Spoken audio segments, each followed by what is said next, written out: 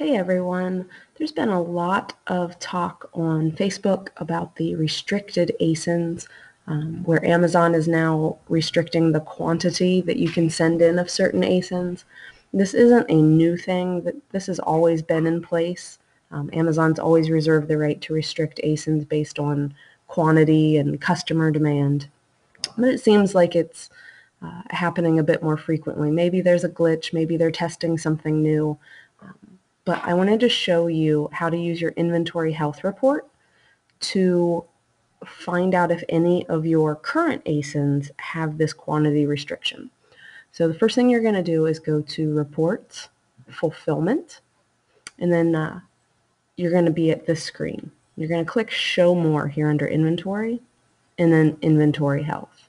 And it comes to the View Online screen. So you're going to click Download. And I've already done this. I've already requested my download, so it's right here. We click download and we get a text file.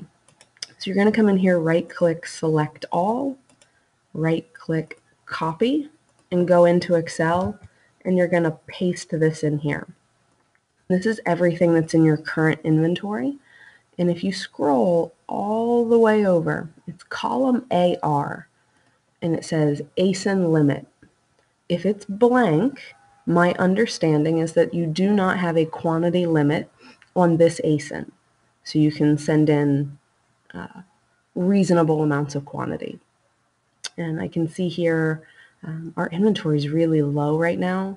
We're trying to run much leaner this year, so we've got 179 ASINs, but none of them have any ASIN limits. Now, of course, this isn't going to help you with new items. If I find out anything, any additional information on that, I'll create a video about that. But as of this time, it sounds like we won't know if it's restricted until we go to add it to our inventory. But if you wanted to see if anything in your current inventory had a restriction, it's column AR when I copy and paste, and it's the column titled ASIN limit. So hope this helps. Amazon's always throwing new things at us, keeping us on our toes. It's still the best marketplace to sell on, in my opinion. There's ample opportunity. Don't let this get you scared. Do not let this stop you in your tracks. Keep sourcing, keep making money, and make sure you subscribe for more videos like this, and share this with anyone that you think it could help. And thanks for watching. Have a good one.